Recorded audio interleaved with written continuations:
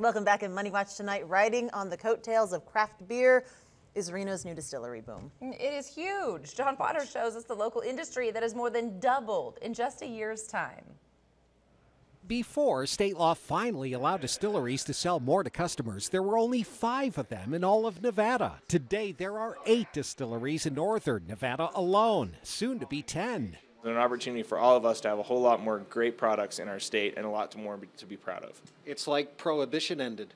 Yeah, it really is. There's a distillery being built in Minden, the Frey Distillery already in Fallon, and a new one in Verdi. In what a year ago was somebody's house, Jeremy Bauman is now living his dream. One of his creations? Pumpkin cinnamon whiskey.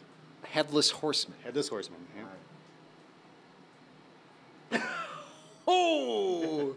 But first, there has to be a demand. Michael from Yelp says it's there. Oh yeah, the rise in whiskey consumption in the last years has been epic. We can't keep up with it. I mean, we've had 260 cases go out, and we're just on top of it all the time, bottling.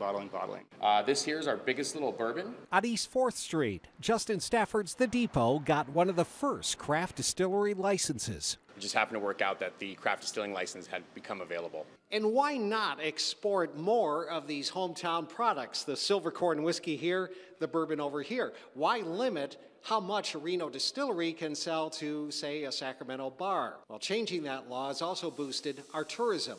Sacramento, San Francisco area. Coming here. Coming here, absolutely. I mean, we get quite a few visitors. They still think there's more the state can do. Jeremy Bauman already wants to expand. I think that if we had another location that we could sell, so if we could go to farmers market. You can't do that? No, we can't. In the meantime, it's an industry of craftsmen making another product that's putting Reno on the map.